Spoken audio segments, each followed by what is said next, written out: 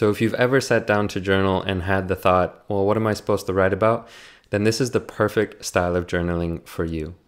What's up everyone, Jeremy Lipkowitz here, and in this video I'm going to be describing one of my favorite journaling practices. It's a technique that I found super useful for myself. It helps me stay consistent with my own journaling routine. And in this video, I'm going to walk you through step by step how to do this journaling practice so that you can journal like a pro and never miss a day. So stay tuned. So here's the problem. Journaling consistently is difficult. If you've ever tried to start a new journaling habit, you realize probably that it's not as simple as just buying a new journal and waking up every morning to write in it. For many of us, journaling is overwhelming. It's something we might put off. We might procrastinate on it. We might start overthinking what we're writing. We get lost in kind of our head or stuck in our head.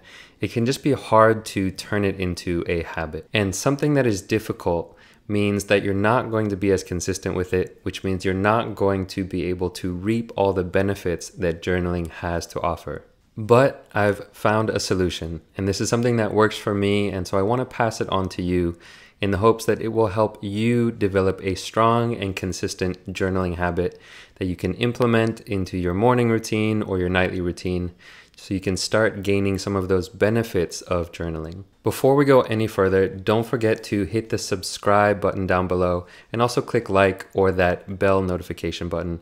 That helps the YouTube algorithm spread this video further so more people can get the benefits of this video. All right, so let's dive in. Now, whatever the reason is that you clicked this video, I can tell you that there are a ton of good reasons to start a journaling habit.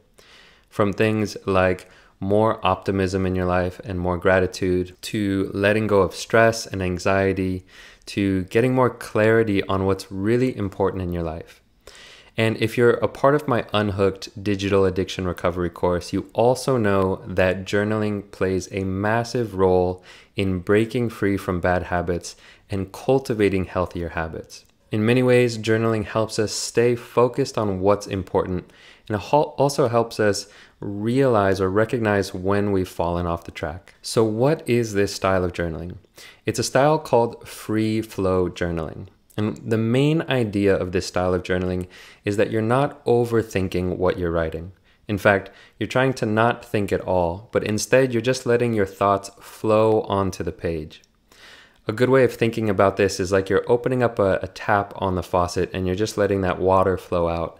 In the same way, you're opening up this tap in your mind and just letting your thoughts flow onto the page. So when you do this style of journaling, you're not trying to write the most beautiful journal entry. You're not trying to write a masterpiece or come up with anything insightful. You're not trying to write something that someone is going to someday read and say, oh, this person must be such a genius and a poet. Instead, it's just that act of letting your thoughts flow out onto the page. So how do we do free flow journaling? Well, first is to know that you can do this style of journaling with a prompt or without a prompt. A prompt is sort of like a question to get you started.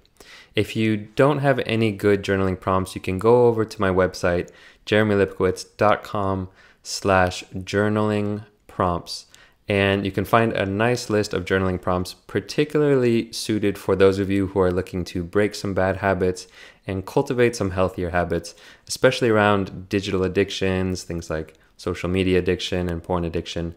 But those journaling prompts that I have on my website are really beneficial for anyone interested in self-discovery, self-awareness, and just living a better life. If you're new to journaling, I'd recommend doing this practice with some prompts. But again, you can do this completely without a prompt, and I'll walk you through how to do that as well. All right, so how do we do this free flow journaling style? The main thing is to understand that you're either going to set yourself a time limit or a page limit. So for a time limit, you might say something like, I'm going to journal for the next 3 minutes, and you'll set a timer. With a page limit, you'll say something like, I'm going to journal for at least 2 full pages in my journal, or maybe 1 full page, depending on the size of your journal and how long you want to go for.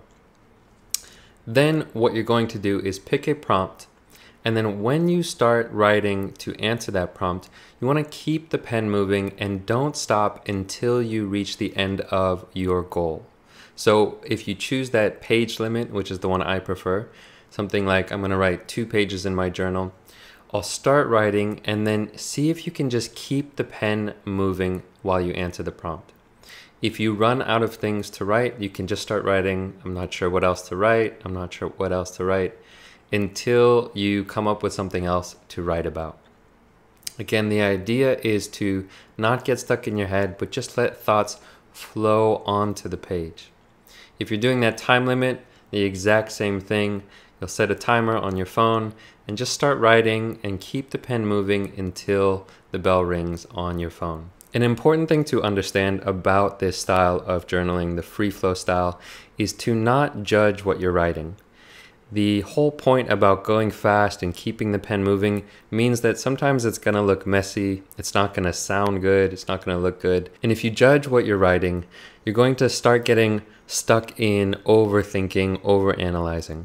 So giving yourself full permission to write like crap, to not write something that is insightful or beautiful or poetic, but just to keep the pen moving, opening up that faucet, tapping into those deeper layers, and see if you can surprise yourself with what comes out. If you want to do this style of journaling without a prompt, again, it's the same thing. You're just writing whatever comes into your mind.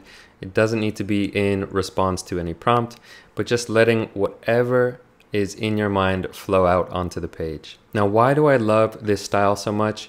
Is that it's so simple and easy. There is no way to do it wrong.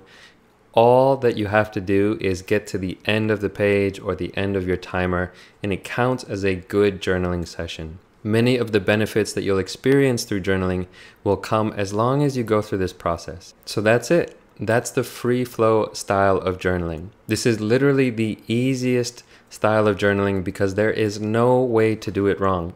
As long as you pick up your pen and start writing something, even scribbles or your grocery list or whatever it is, you're still doing it well.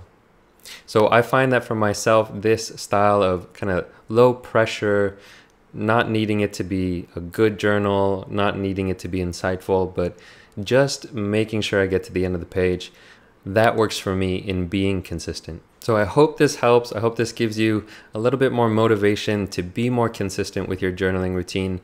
Again, if you're interested in breaking bad habits, things like porn addiction, social media addiction, any sort of bad habit you might be dealing with, journaling plays such a massive role. And so I hope that you will integrate this into your morning routine. And I hope that you find it useful. And now I'd love to hear what you think of this. So if you have any thoughts or comments, please drop them in the comments below. I would love to hear what you think. Until next time, take care. I'll see you on the next video.